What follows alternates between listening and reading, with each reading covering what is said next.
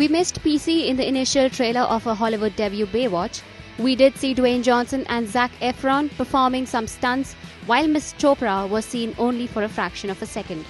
Seems like the makers have heard our prayers and released another international trailer where the former Miss World has more than just blink and miss. Priyanka shared the new teaser on her Twitter feed and warned fans to beware of Victoria. She tweeted, "There is no such thing as lifeguard pursuit. Night night beaches. Beware of Victoria leads Baywatch."